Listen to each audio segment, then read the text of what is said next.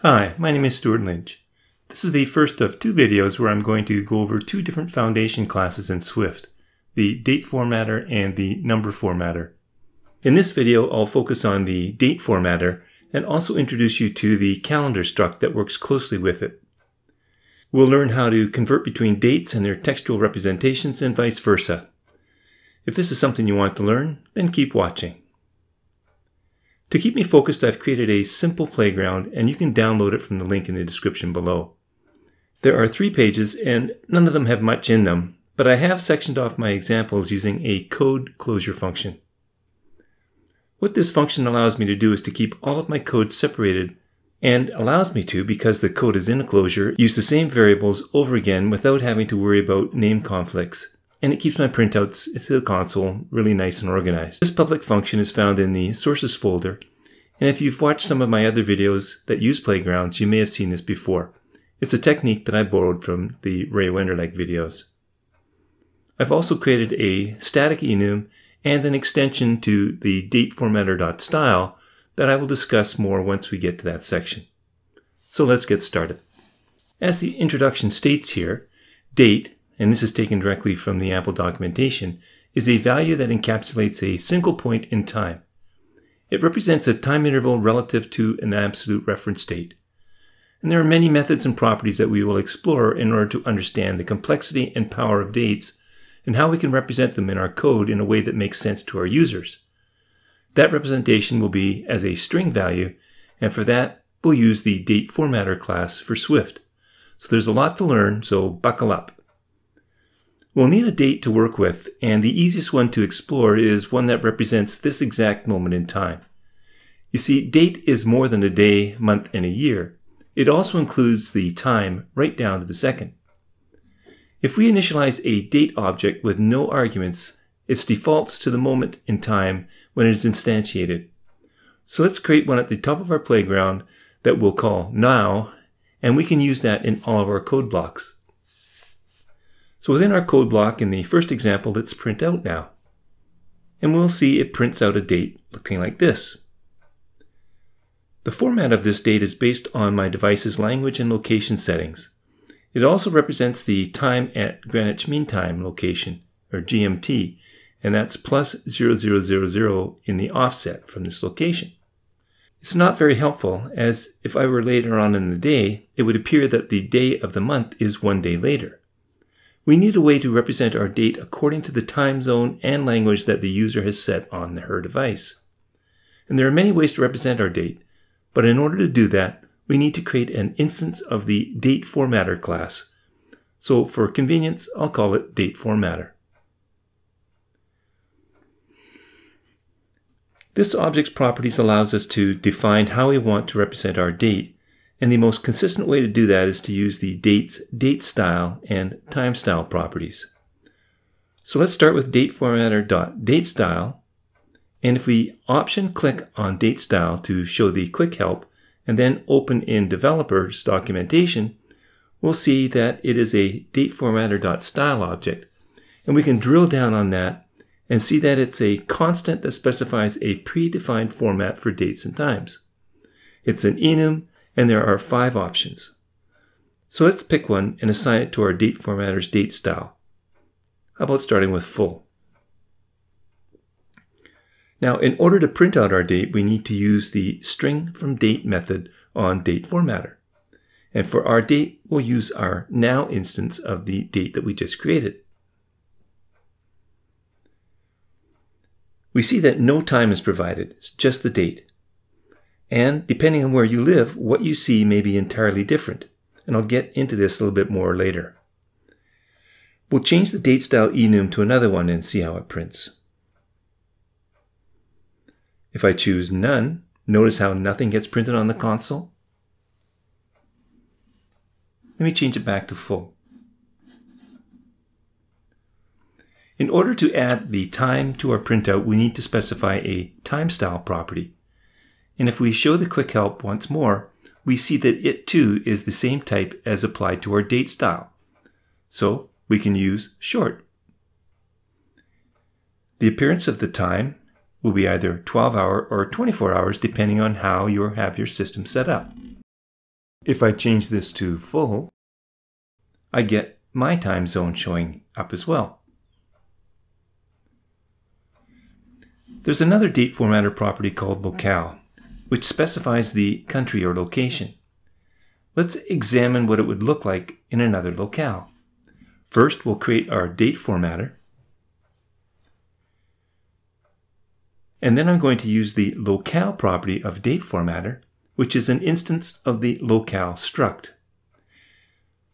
Now, locale has a property called identifier, which is the language code for all of the locales supported by Apple. And we can see a list of these by printing out the static available identifiers property.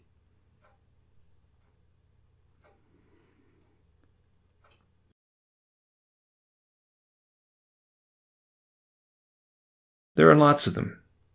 I'm going to pick one that's different from my locale, and I'm going to choose DE, which represents Germany. And I'll also make sure that the date style is set to full to print out the full string representation.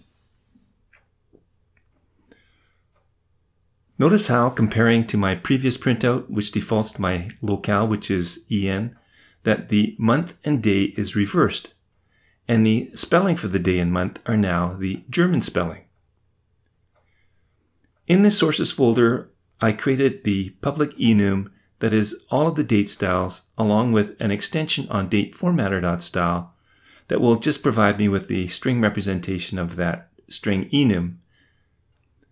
So this will allow me to step through each of the DateFormatter style enums and print out the description and a formatted date to see what they look like in the specified locale.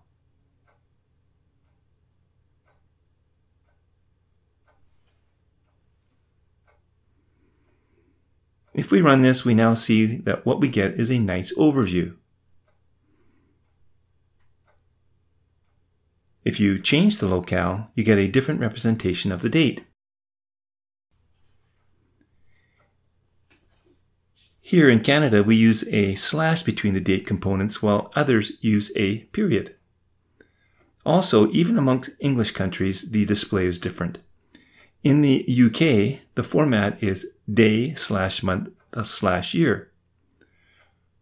Whereas here in Canada and the US, it is month/day/year.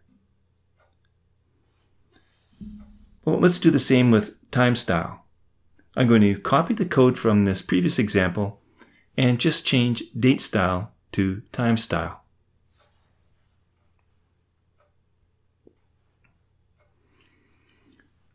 As you change your locale, you get to see how that locale displays as time.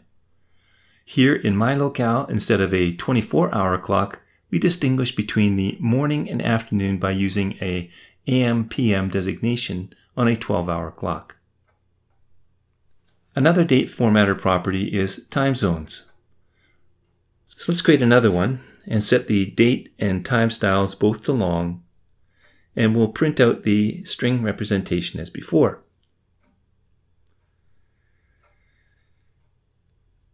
Now notice that my time zone is represented by PST, or Pacific Standard Time, and this is the abbreviation for the time zone identifier.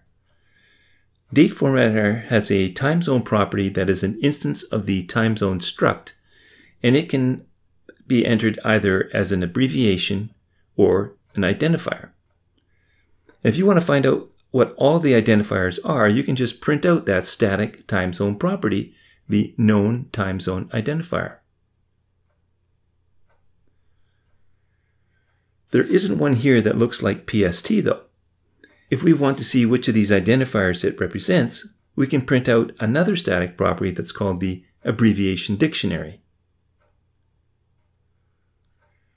Now this is a much shorter list, so not all of the identifiers have abbreviation, but PST, as you see, represents America/Los Angeles, a city that happens to be in the Pacific Standard Time time zone. So I can use the abbreviation overload on the time zone struct and specify my time zone. And if I want to know the time in another time zone, we can simply specify that locale. So I'm going to find out the date and time in Auckland, New Zealand. And I can see its abbreviation is NZST. I see that they're a day ahead of me. Now, the last thing I want to cover in this section is custom formatting. The date formatter has another useful property that is the date format property, and it allows us to bypass the date and time styles and present it any way we like. And there are two great websites for this. The first is How to Format Date Time in Swift, and I'll leave a link to this in the notes below. And it shows us the characters that we can use in a format string to represent our date and time. There's another one called nsdateformatter.com, and it's probably the most used by iOS developers. Here you get to try out your format and choose a locale to get the format you want to use, and a representation of that is displayed. It too has a great reference and best practice section that you should probably read. So back in our code then, we can create a date formatter and also use the DateFormatter string from date method to print it out. But before the printout, we can establish our date format. So let's start with a full day of the week, which is EEEE, all capitals, followed by a comma, and then a full month, which is capital MMMM, and then a single D for a day, so no zero padding for single-digit days, another comma, followed by YYYY, all lowercase, for the full year. And then for our time, we'll use 2 digits for each hour, minute, and second separated by colons, followed by the AM or PM using just a single A, and then finally ZZZ for the time zone abbreviation. And now we can print that out with that string from date method and see that we get our date. Great. Let's move on now to the reverse, converting strings to dates. I hope you can see that converting from a string to a date is going to potentially cause you all sorts of grief. If your app is being used in different locations, you're going to have to know the locale so that you can interpret the date format. We'll get to this in just a minute, but let's assume that our users are all in Germany, so we know that the locale is DE. And we also know that in Germany, the date in the short date style is represented by dd.mm.yy. I've already created our instance of now. Let's see if we can convert the string for today as I'm recording, the 23rd of December, into a date. So I'll create a sample date string of 23.12.20. I'll let DateFormatter be the date formatter, and I'll specify my date formatter's locale as DE.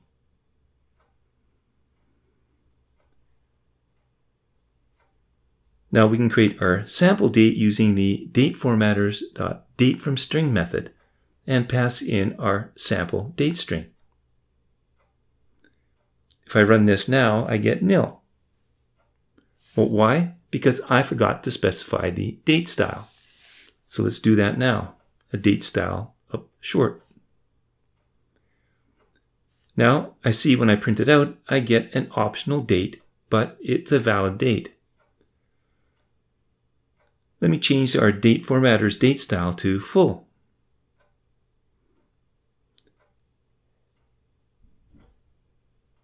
This time as I run, I'm back to nil.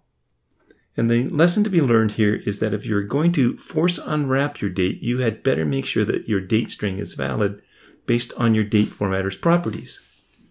If we do that, it works. However, if we change our locale to EN and run again, our app crashes because our date format is incorrect. Well, there's a better way to create dates than to guess at the string representation for the locale. What we can use is what's called the date components, and these are based on the user's current calendar selection on their device. So at the top of our playground, underneath the Now instance, I'm going to create a new constant called calendar that is the calendar struct's static current property. Let's create the date components that would create a date representing Christmas for the year 2025, which is a few years in the future. So we can start with let Christmas components equals date components, and then get a list of all of the components, and all of them are optional. I'm going to enter our specified calendar first for the calendar, but I'm going to Control-Shift-Click after each of the commas to set multiple cursors. And then I can then just press return to get a vertical list of all of these properties. It makes it easier to see. Now you could enter specific values in here and leave out those ones that you don't want to use, but I seldom do it that way. I'm going to comment all of these out right now and show you how I would do it. I'll just create an instance of date components with no properties like this and use a variable instead of a constant. And now I can add the properties that I want. So for example, I'll specify the calendar as being our already defined calendar. And because we're going to be accessing the Christmas of 2025, the month is 12, the day is 25, and the year is 2025. Now I can create Christmas using the calendar's date from components method. So if we want to print out this date, we'll need to create a date formatter along with a date and time style. So we'll set that both to be full. And then finally print it out, making sure that we force unwrap the date because it's an optional and the date formatter method can't accept an optional. And because we didn't specify a time, we see that the time defaults to the start of the day. So one last example for this section. In British Columbia, where I live, there's a statutory holiday on the third Monday of every month. And I want to know what day of the month that's going to be in 2025. So we can start again by creating our instance of date components and specify the calendar, year, and month.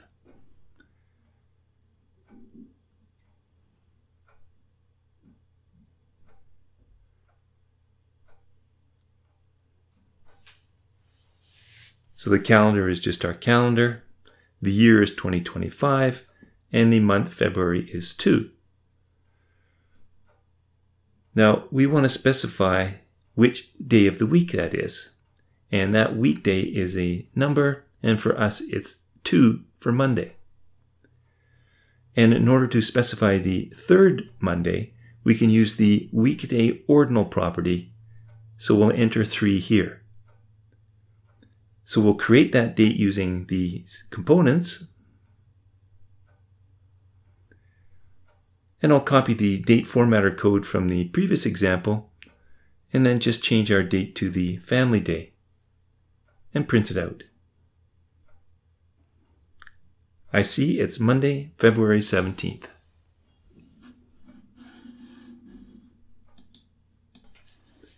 In this final page, we're going to look at date calculations. For every one, we're going to use the same calendar, date formatter, date style, and time style. So I've created these already outside of our code block so that they have access to it. I've also created a function that will accept a string, which will be our date variable's name, and the date, and print it out so that we can clearly see our results. Now there's a great blog post here by Keith Harrison of Use Your Loaf, and I'll leave a link in the description below. But let's explore it here. Date calculations are made by adding or comparing the number of seconds between two dates. For example, if I wanted to create a new date that is 1 hour from our date right now, I could use this date construction, where we can specify a time interval, since now. Well, our time interval is in seconds, and there are 60 times 60 seconds in an hour, so we'll just use that for our interval, and as I specified, since is from now. So let's use the print formatter function to print now and also print 1 hour from now so that we can see the comparison. That seems to work. Now this is such a common thing that instead of using that date constructor, we could use another one that has the current date and time built into it. And all we have to do is pass in the time interval. The result is the same. Date also has a couple of properties that might come in handy. For example, you might have a range of dates that you don't know what the latest one is or the earliest one. And if you want to retrieve all dates, you might want to compare those dates to one that's way out there, either in the future or in the past. So the date has two properties called distant past and distant future. So I'm going to create these two dates and use our print function to see what they are.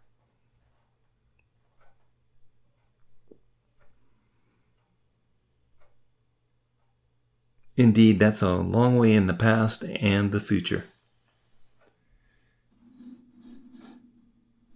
The calendar struct has a very useful method, and that is what is called start of day. And you'll see in a minute why it is the case. Let's print out now,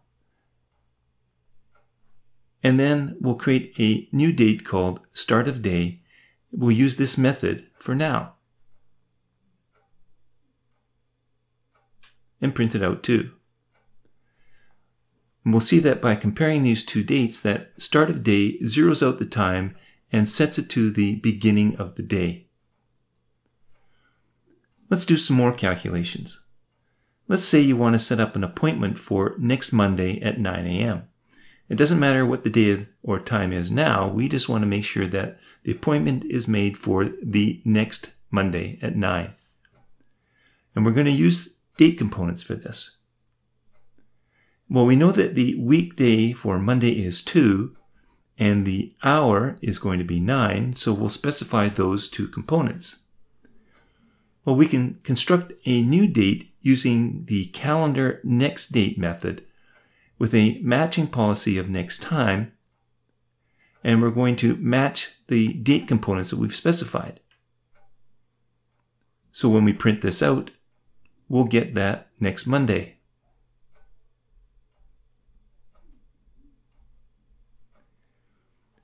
Let's say we want to schedule a meeting for exactly 1 week from now, or 7 days, but exactly at noon. Again, we'll use date components, but this time we'll use a date components function on our calendar instance to extract the specific components from an existing date, like now, so that we're going to get the exact day, month, and year from now. So now components are going to be calendar.date components, and I'll extract the day, month, and year from now. And then I'll add in a new component that will specify the hour of 12.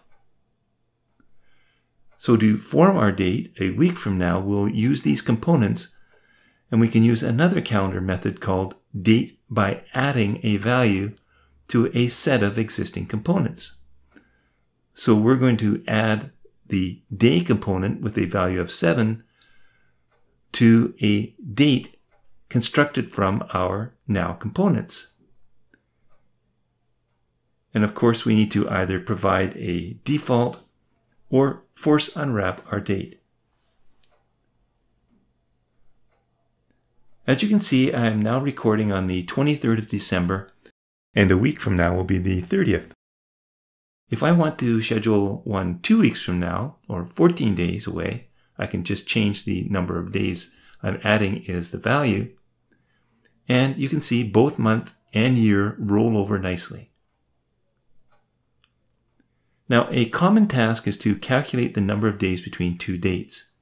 Sarun has a nice blog post on this, and I'll put a link in the description below.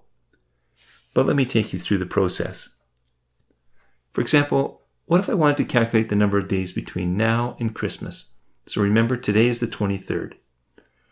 First, let me construct a date using date components for Christmas. and I'll use this year. So the day is 25, the month will be 12, and the year 2020. And I'll construct my date from those components. Now to calculate the number of days, we'll use the calendar date components method, specifying day as the set of components I want to extract, and now as from and to being Christmas. This returns that set of date components, which is just day, so we can print that particular component out. And it's optional, as it may fail, so let's unwrap that. But wait, this is the 23rd of December, and it's saying that there's only one day until Christmas.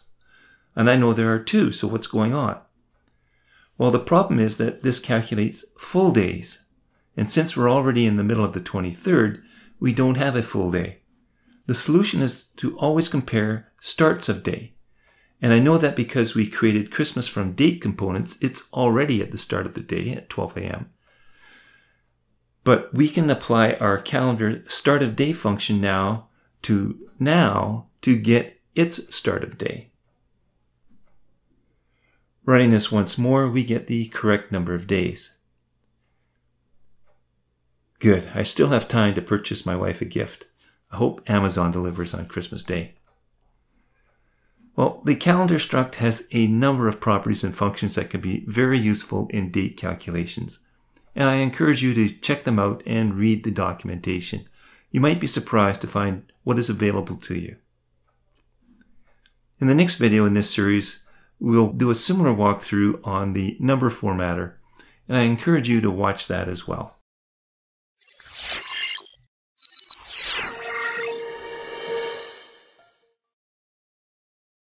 I have lots of other videos available and in the queue as well, so please check out the rest of my channel.